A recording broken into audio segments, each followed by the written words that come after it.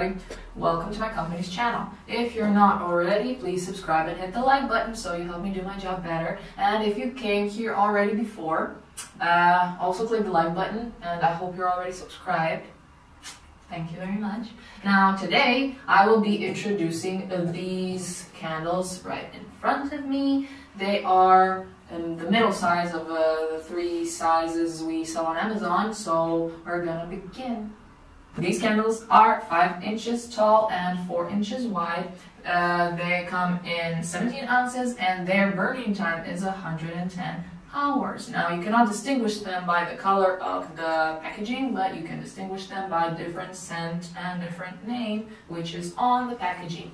These candles are perfect as gifts or as decorations after you use them up, and you can use them to put something else, some little cute things around your apartment. Make sure that your room that you want scented, in the scent of the candle you get, is closed off from like the AC or whatever. Like close the windows also so you can feel the scent. Otherwise there's no point in lighting a candle if you're going to be airing out the room. So now I'm going to go one by one and explain for the candles. Also, remember that lit candle is a potential fire hazard, so be careful around that, and don't put candles close to flammable objects, don't put them close to children, don't put them close to pets, and make sure you don't leave a candle unattended, because we don't want that. So let's continue on. I will tell you also, for each candle, during production, we use different parts to get to the scent that each candle is. So I will be telling you also about the structure of each candle scent.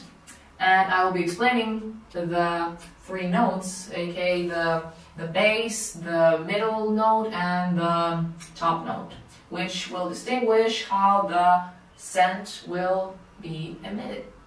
Let's start first with this candle. Now, you can see there's one little string inside that you can light on fire. Now, this scent is wine.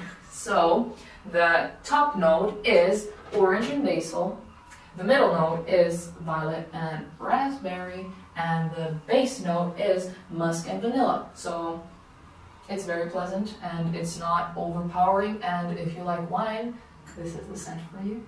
Okay, so the next candle on our list is vanilla and rose. Now, the top note of this is lemon, rose, and garden iris. The middle one is musk, tuberose, and aurantia flower, aka something in Latin, so you don't get confused on the Amazon site. Okay, I cannot pronounce it, and I'm not gonna try to.